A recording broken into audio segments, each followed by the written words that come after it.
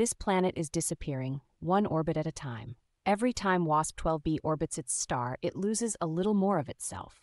Discovered in 2008, this ultra-hot Jupiter sits so close to its host star that it completes an orbit every 1.1 days, and its atmosphere is being scorched away in real time.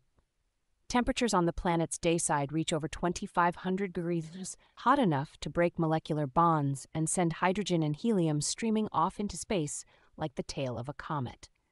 The planet is swollen, puffed up by heat, and stretched into an egg shape by the star's gravity. It's so bloated that astronomers say it's in Roche lobe overflow, where the outer layers of the planet are being pulled directly onto the star.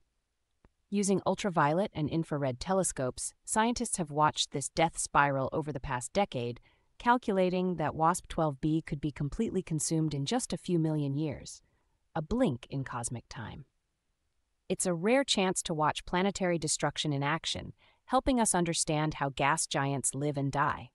And it's a sobering reminder, even planets can suffer slow, gravitational deaths, hugging their stars too tightly until they're torn apart.